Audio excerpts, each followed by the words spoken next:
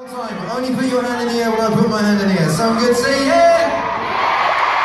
Let's try this out.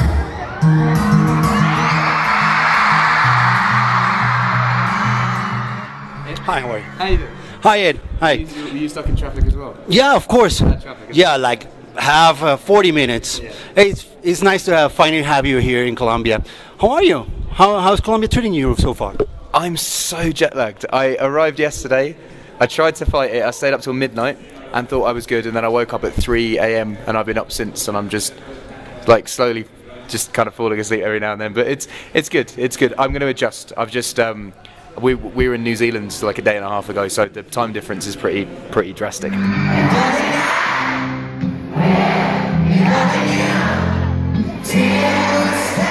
So yeah, it's the first country in the tour in South America. This is my first country I've been in. Well, actually, we stopped off in Chile on the way here, but that doesn't really count because I wasn't really in Chile. We just stopped off and came here. But this is the first time I've ever been in South America.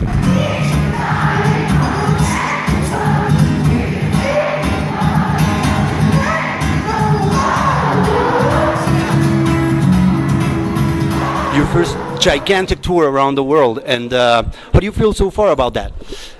You know, I never thought in my life I'd get to visit a country like Colombia, or let alone play it. You know, when I first started playing music, I thought England would that would be kind of be it. So I'm just really honoured that I get to do this as a job and come and visit this country and play to people that know my music. And the thing that's really weird for me is that this many people have come to a show, and I've never been to Colombia before. So that's good.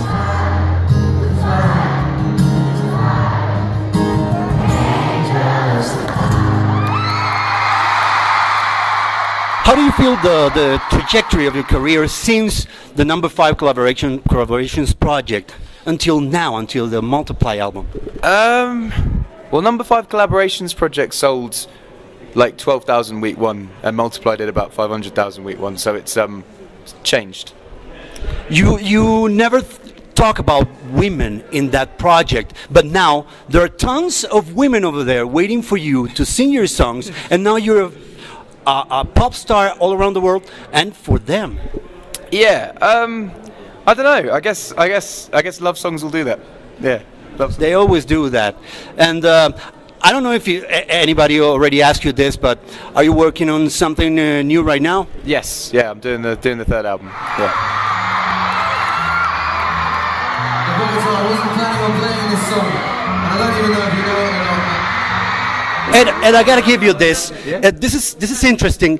This is from your biggest fan here in Colombia, yeah. And she didn't get to make it to see you today, but he's already on the concert over there. And she told us, now that you are in Colombia and you don't have time to know or visit Colombia, Isabella, her name is Isabella. She did this to you with all her friends, with her 15th birthday money.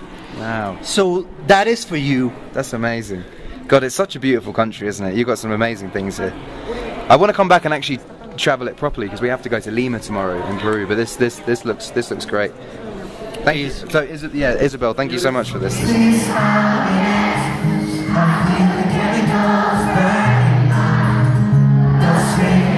Hey, this is Ed Sheeran. You're listening to the X 103.9.